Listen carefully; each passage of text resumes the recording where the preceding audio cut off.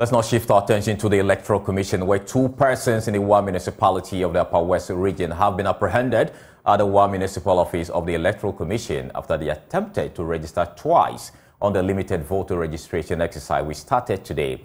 Now, according to the Wa municipal director of the EC, Ben Kujo Alaglo, the 2 were stopped from registering after they saw an alert on registration devices showing that they had earlier registered and their names were already captured on the voters register.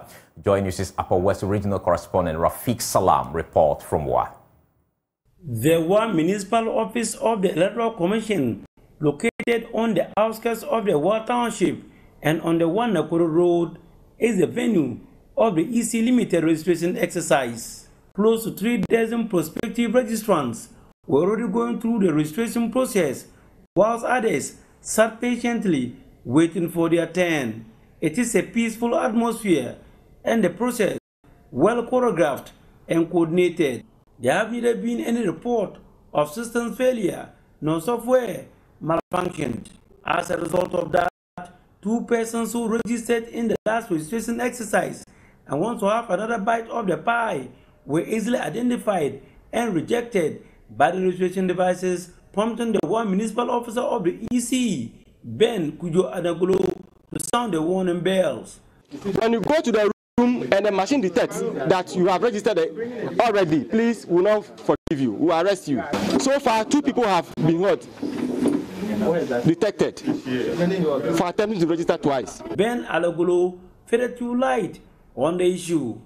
Those that were attempting, the 2 that were caught attempting to register again, probably we have to let them go because they told us that they registered in 2016, not knowing it was registration done in 2020. So probably the benefit of the doubt, we have allowed them to go. Probably if anybody comes again and we see that he's attempting to register twice, but before they will not even allow it to happen, we shall be giving on-spot education, publicity, as you saw me in the first instance doing. We'll be telling them that please, it is not a fresh registration, but registration for those who are qualified in that manner to do so. 3 hours after the start of the registration, more than 40 persons had registered and handed over their voter registration card. 2 of them spoke to us on why they think acquiring the voter ID card is necessary. The economic is hard. Just right now, I'm not feeling anything. I just finished What Technical Institute this year. I'm not getting any job right now. So you think that your vote will determine your fate? Inshallah, by the grace of Allah. Sometimes you'll be traveling, they'll ask you of your voter ID card or a Ghana card. If you're not having it, it can be a problem. Because of that, we want to have it. Meanwhile, the situation at the Lembuse district office of the Electoral Commission is however different. Several prospective voters who throng the center are unable to do so as a result of the malfunctioning of the registration devices. They stayed for close to 3 hours waiting for the challenge to effect, who they were unable to do, forcing them to move away. NDC Lembuse parliamentary candidate for the 2024 general election, Dr. Tatius Bayo, who was at the registration center, expressed worry over the hiatus in the registration process. It's about 11 a.m. on the first day of registration, and as of this time, not a single person has been able to register. They are facing technical challenges, the system is down.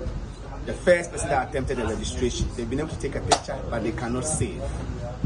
A lot of young people were here, and after waiting for 3 hours and not able to register, they have walked home. This is a frustration in this part of the country. People have traveled from farther part of this district to the district capital, and as at 11 a.m., not one person has been able to register. How do you progress from here? This is a clear case of voter suppression in the people of Ghana. Reporting for Joy News, Rafiq Salam. Wow.